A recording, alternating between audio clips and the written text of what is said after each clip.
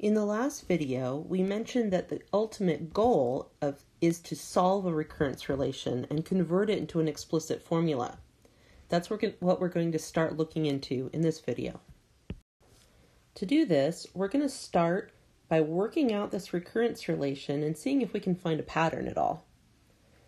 So a sub 1 is going to be, using the recurrence relation we've been given, it's going to be a of, well, k is 1, so 1 minus 1 is 0, plus 3, which is going to equal, well, a sub 0 is 1, 1 plus 3 is equal to 4.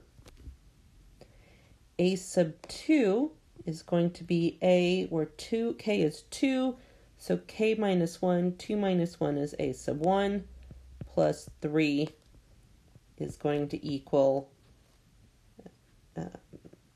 4 plus 3 is 7. A sub 3, here we have a, k is 3, so 3 minus 1 is going to be 2, plus 3. This is going to be 7 plus 3 is 10. A sub 4, k is 4, so 4 minus 1 is 3, plus 3 is 10 plus 3. So we can figure out the recurrence relation and we can come up with the sequence, but I don't know that we're any closer to a pattern. We already knew that the sequence values were 3 apart. That was given to us in the recurrence relation.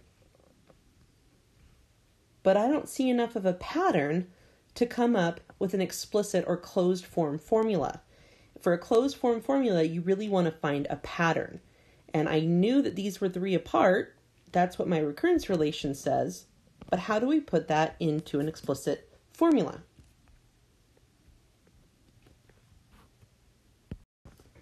I'm going to show you a different approach.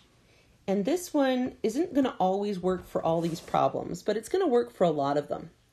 And the way I'm going to do this is I'm not going to come up with the conclusion like we did here. Here we concluded with what the sequence value is. And while that's often what we want, it's not always what we want, especially when we're trying to come up with the closed form formula. So here, I'm going to come up with a sub 1. We already did this. This is a0 plus 3. But I'm going to rewrite it without concluding this 4. So I'm going to stop by saying this is 1 plus 3. And I'm going to use that as the value for a plus 1, not 4, just 1 plus 3. So a sub 2 becomes a sub 1 plus 3.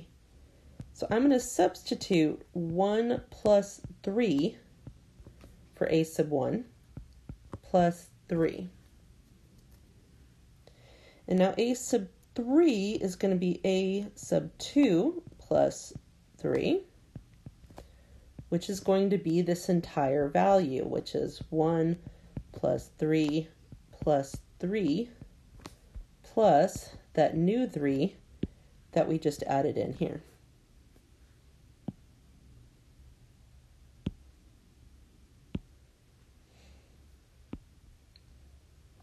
Okay, we're going to continue this. Wrong color.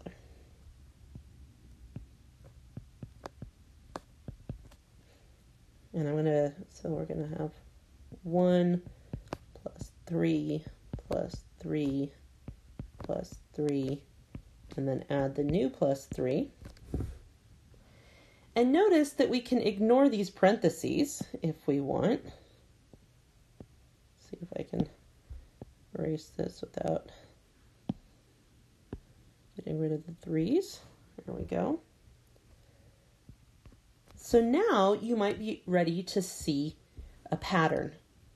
If we have a sub 4, we have 4 3's plus a 1. So a sub n would have a 1 plus n threes added together. Well, what's n threes added together? That's 3 n's.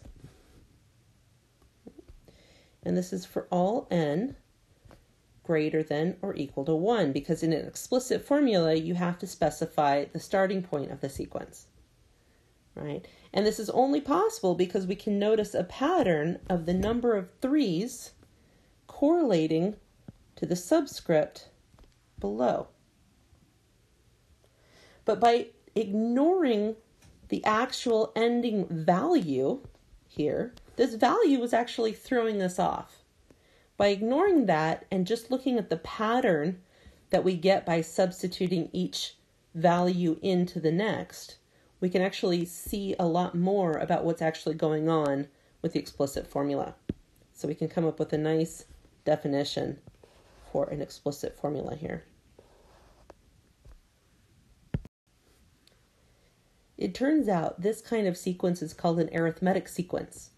So we have an arithmetic sequence exists if we have a recurrence relation where each value is equal to the previous value plus some constant. And that's exactly what we had on the previous page. We had each value is equal to the previous constant plus 3 with some starting value, right? And so if we have that scenario, that recurrence relation, we're going to have an arithmetic sequence. And the arithmetic sequence, when we have d, constant d, that we add to it, right here, this is going to be a1, the first value in the sequence, plus d times n.